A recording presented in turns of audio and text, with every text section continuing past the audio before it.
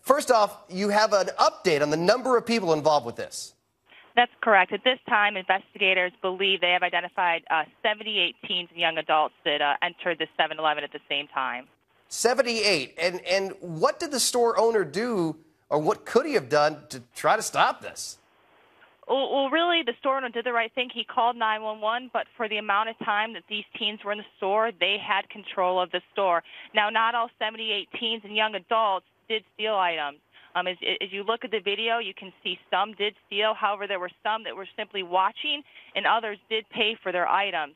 So investigators now have to determine of those 78 teens that entered that 7-Eleven exactly who did steal items. And are you on your way to doing that? Yes, we are. Like I said, we have tentatively identified 22 of those individuals in the video, and now we have to talk to those individuals and determine if they did steal items or if they simply watched or did pay for their items. Well, this isn't the first time a flash rob group has struck in Montgomery County. Take a look at this video. It's back in August, a very similar situation. Once again, a group of young people in Montgomery County, once again, stealing from a 7-Eleven store on a Saturday night. Steve Moore, this isn't an incident that's isolated. It's happened again. Help me out, man. How do you put a stop to this?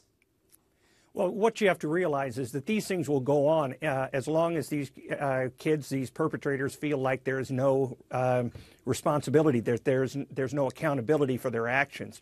What will stop it is when texts and tweets start coming out saying, you know, so-and-so who did this, he got 10 years. That's the way you stop this. This is like the anthrax threats of the early century, this century. They went 20, 30 a day until one guy in L.A. got caught and sentenced to prison. That's how you stop this. But the thing,